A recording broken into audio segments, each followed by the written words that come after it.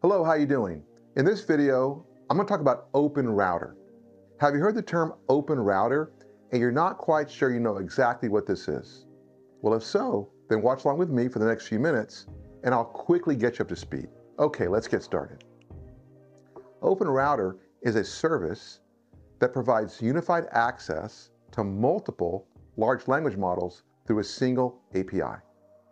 This flexibility and aggregation of LLMs makes it easier for developers to experiment and scale LLM deployments across multiple providers.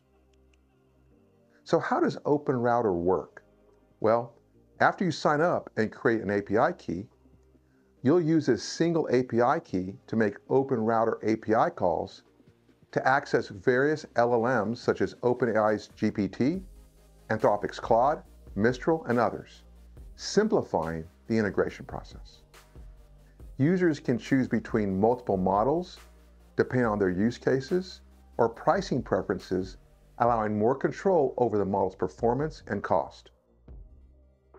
OpenRouter includes tools for monitoring usage, billing, and performance, helping developers track and optimize their LLM usage. OpenRouter offers SDKs for Python and Node.js, but you can also integrate with OpenRouter using other languages via OpenRouter's documented REST API endpoints. OpenRouter provides options to fine-tune prompts and adjust settings such as temperature, top P, top K, etc. So if you're considering OpenRouter, I wanted to share some pros and cons I see with this service. On the pros side of the ledger, OpenRouter is ideal for teams that need multi-model flexibility, quick integration, and cost control, especially when experimenting with different models or avoiding vendor lock-in. However, on the con side of the ledger, OpenRouter introduces potential cost overhead as they charge a small percentage above and beyond what the LLM costs. Additionally, you can see increased latency with an additional system in the network path. Since OpenRouter abstracts the LLM from you, you have less control over the specific LLM model versions, which might be important for some use cases or large-scale deployments. So now you should have a good high-level conceptual understanding of OpenRouter, including pros and cons of the service.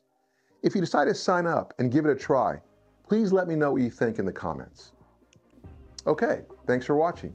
This video, along with all my other videos in the AI LLM Concepts playlist, are listed in the YouTube description. I invite you to watch other videos on my channel. If you like the way I'm sharing this content, please consider subscribing. When you subscribe, this really helps my channel grow. One last thing, we all love technology, and we're all excited about all the innovation with the cloud, machine learning, AI, but don't forget to carve out some time to live in the real world. Go outside, go swimming, go hiking, go climbing, go surfing, but get out and move your body. And if you do, let me know in the comments. I want to hear about it. And with that, have a great day. Thanks.